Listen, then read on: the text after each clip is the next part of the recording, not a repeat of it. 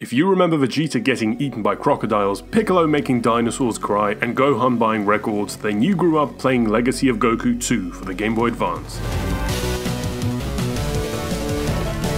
Dragon Ball Z was huge in the early 2000s, and like any big franchise, it spawned a steady stream of tie-in games, and a big chunk of them were released for the Game Boy Advance. I already did a video about the first Legacy of Goku game, a retelling of the first third of the story interspliced with weird and wacky filler like collecting porn magazines, picking flowers, and escorting children, but a year later, Webfoot, the developer behind the first game, would release a sequel. Legacy of Goku 2 covers the Trunks, Android, and Cell sagas, and it's an improvement in every single way. This is evident right from the start. The game opens with the story of future Trunks losing his master at the hands of the evil androids. This section also works as somewhat of a tutorial. Now compare this with having to collect porn magazines at the start of the first game. The game is also much larger in scope. Just look at how much bigger Goku's house is compared to the first game, and you can actually go inside as well. You can also run around in this game, although that does end up with characters smashing into shit quite a lot.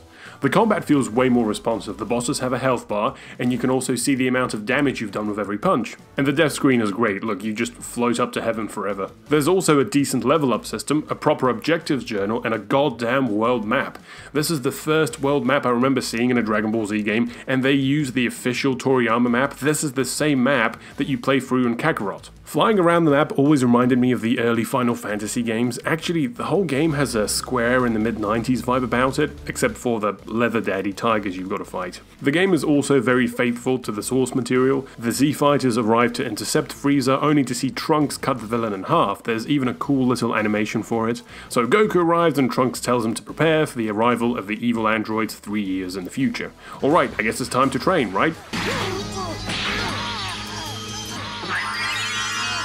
Sure, only first Gohan has to find Piccolo in West City, but for some reason Hercule's parade is blocking the way, and Hercule won't move until someone brings him his favorite sandwich. But the guy at the sandwich deli won't make a sandwich until he has his morning newspaper, and the agent won't sell newspapers because the school bus with his kid inside has careened off a cliff.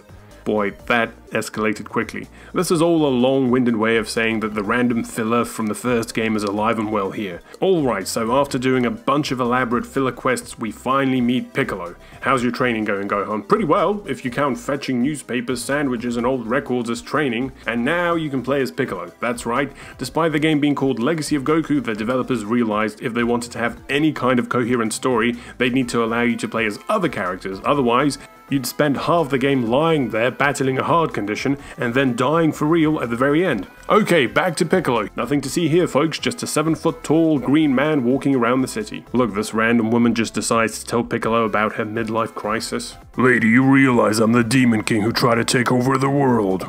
Twice. Okay, so this time we can finally train for the androids? No. Apparently there are some dinosaurs terrorizing a village to the west of the city, and Goku wants you to take care of them. Look at Piccolo, he's like, the androids are coming, I don't have time for this shit. To me, this is the developers just admitting, yeah, there is too much filler in this game. Look at these bastards. You can't attack them either because of, I don't know, Peter or some shit, so they just end up trampling you to death.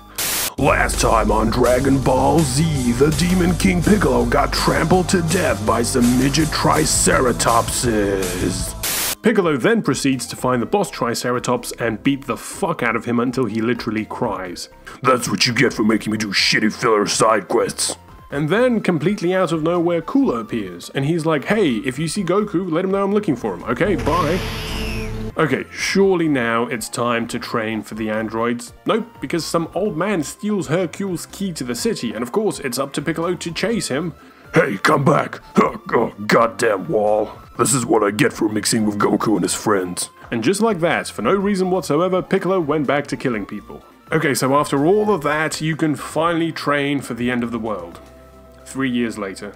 That's it. So they just focused on all of this pointless filler, but not the training itself. And look, Piccolo's only leveled up like 1 level. I guess he should have beat up more tigers and leather, right? Alright, so the androids attack, and you get to see Vegeta turn Super Saiyan for the first time, and then he beats up 20, and Jaro escapes to the mountains, which is behind a wall. Literally. You know what that means? Grinding. And you grind by eradicating the entire wildlife habitat of a nearby forest. Oh, and I stumbled upon this random house. Who the fuck is this guy?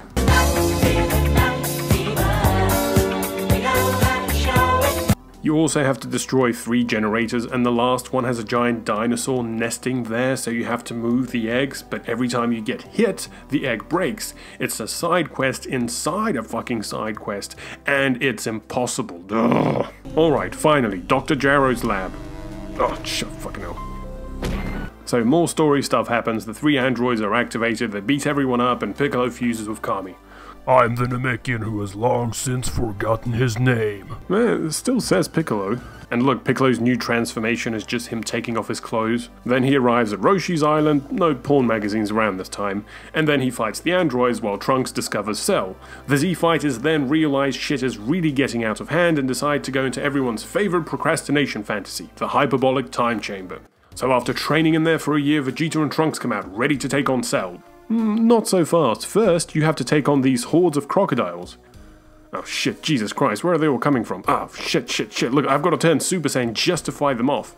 And there's even more of them in the next island, and this time they're joined by some lions as well. What the fuck is that? I'm gonna have to use Big Bang Attack on this bastard. Oh, it worked. So after all that, Vegeta finally encounters Cell, he lets him absorb Android 18, and then him and Trunks both get their asses kicked. Cell then takes over the airways and announces the Cell games in 10 days time. And just like in the anime, Goku decides to find the Dragon Ball so they can wish back all of Cell's victims. Now these things are scattered all over the world map, and this is probably the longest single section of the game because you have to keep on leveling up all of your characters to get through all these barriers. So with the Dragon Balls collected, you can finally fight Cell, and you know how it goes. Gohan gets super pissed, he turns Super Saiyan 2, Goku dies, and then comes back to perform the father-son Kamehameha. And that's the end of the main story mode, but there's a bunch more stuff you can do post-game. Like, remember when you accidentally bumped into Cooler on the street? Well, if you find 7 Namekians scattered around the world, you can take them to New Namek, where Cooler is waiting to fight you in a cave. Wait, so all these Namekians are just chilling there while the brother of the guy who blew up their first planet lives in a cave next door? Alright. But my favourite post-game bit is probably the ability to unlock Hercule, or Mr. Satan for all of you purists.